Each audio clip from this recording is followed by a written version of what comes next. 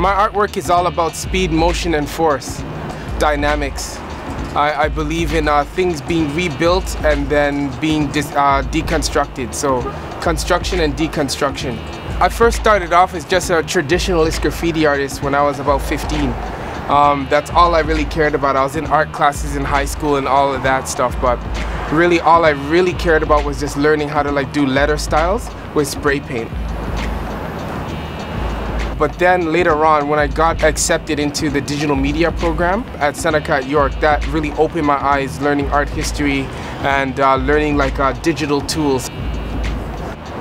I'm a Christ follower, so I'm Christian, so to be able to do a project where I can apply my artwork and do something for God in that kind of context and really display the dynamics of my faith through my artwork, that was an exciting opportunity.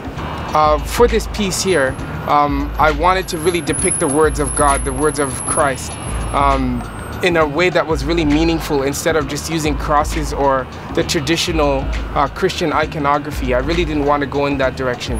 So I prayed about it, and I woke up one morning hearing the faith of a mustard seed. And in the book of Matthew, I think it's Matthew 17, I might be off, Jesus gives a parable where he's talking about if you could have the faith of a mere mustard seed, then you'd be able to tell a mountain to move aside and it would. The mustard seed is the smallest seed that pretty much one of the smallest seeds that exists.